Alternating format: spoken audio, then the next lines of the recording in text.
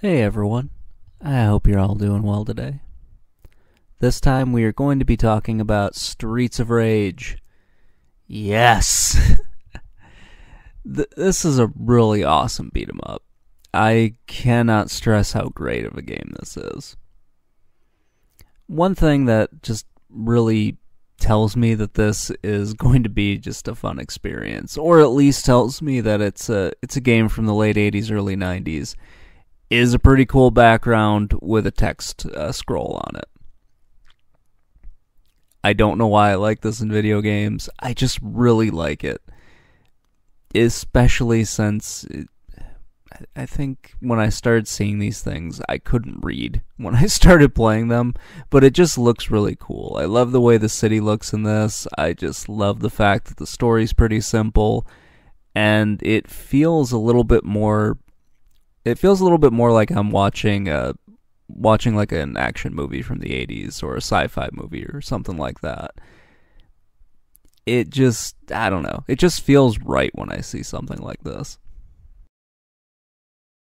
This is one of those games that I kind of missed out on when it was first released, and none of my friends who owned a Genesis rented it, so I did not play it in the early 90s. When I started playing it was in the late 90s, early 2000s, when I started collecting retro games. It was one of those series that I just really went out of my way to get. Right up there with Golden Axe, Alien Storm was another one, and the Phantasy Star series. This is one of those games that I think of whenever I think of the Sega Genesis. I'm sure everybody has something like that where, someone says Nintendo or the NES or Super NES and they think of certain games. When I hear, or when I think about the Sega Genesis, I think about stuff like Phantasy Star 4, I think about Sonic the Hedgehog, Toe Jam and Earl, and I think about Streets of Rage. It was just one of those things that stood out when you compared it to the SNES. Mostly because this is a game that I would compare closely to like Final Fight. And I like Streets of Rage more than Final Fight. That's not to take anything away from Final Fight. I just like this game more than Final Fight.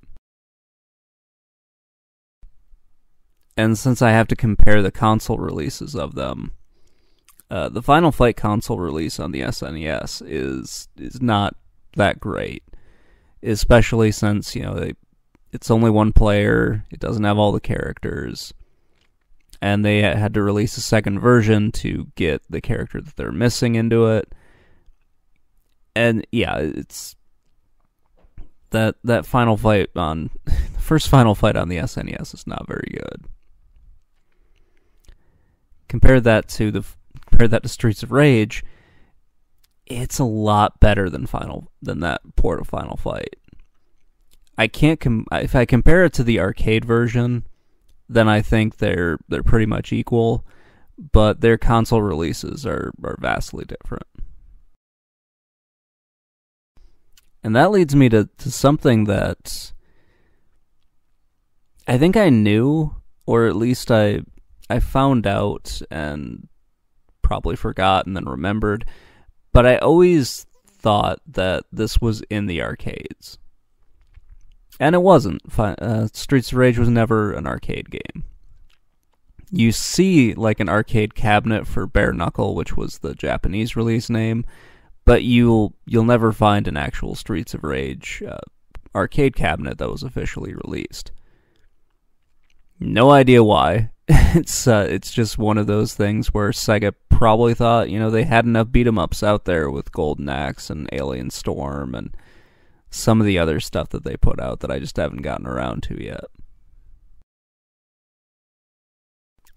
I think the thing that made me believe that it was an arcade was that it's built I believe it's built with the Golden Axe engine, so you would think it would be pretty easy to port to an arcade. Also, Sega did a lot of stuff where they would just where they were porting their arcade games directly to their console, because that was how they were going to like build up their library and that kind of stuff. Especially early on when they didn't have a lot of third-party developers, and they would go out of their way to license certain games. Like they would license Capcom games and just rebuild them from the ground up and release those as kind of original games, but not really. Well, not always with original games. They did that with a number of Capcom games, like Strider. They did it with Strider, they did it with Forgotten Worlds, and they did it with Ghosts and Goblins. Or Ghouls and Yeah, it's Ghosts and Goblins. Sorry, I'm getting the games kind of confused in my head. Anyway, back to Streets of Rage. This is an amazing game. It is such a good beat 'em up. It works really well on the console. The music in it is great. The controls are awesome. All three of the characters are really... I really love that you can pick up from those three characters. The weird part is you fight dominatrixes. I don't like just flat out dominatrixes. I don't know what the plural for that would be. I don't know. I'm not too interested in finding out what the plural of that is. Anyway, it's a really amazing game. It was one of those things where I could sit down and play it with my friends when we got it. Either doing two-player or, we would trade off between the levels. I think we did that more with Streets of Rage 2, but we also did it with this one as well. And this is one of those games that I wouldn't say I would make my friend who didn't like the Genesis play it, but this was one that he would enjoy playing. Because he was a big beat-em-up fan. He liked the Jalico beat-em-ups and also Final Fight.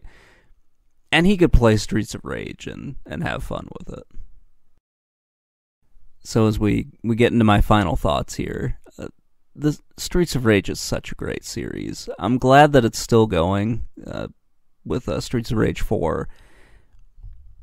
It's one of those franchises that I think of when I think of Sega and I think of the Sega Genesis.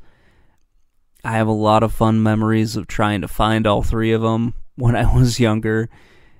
It seemed so much easier to find games when I was in high school. I don't know why, but it seemed like it was just so much easier to find them. The prices were way cheaper. And it was just more of an experience of tracking stuff down and finding it.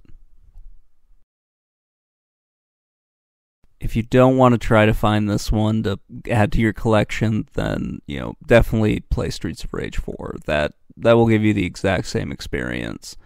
It's an amazing game. It's a wonderful beat 'em up. It's just as good as the first one. I'm sure some people will disagree with me, but that's fine. Anyway, guys, that's going to wrap things up. Let me know what you think in the comments below, and have a great day, everybody. Bye.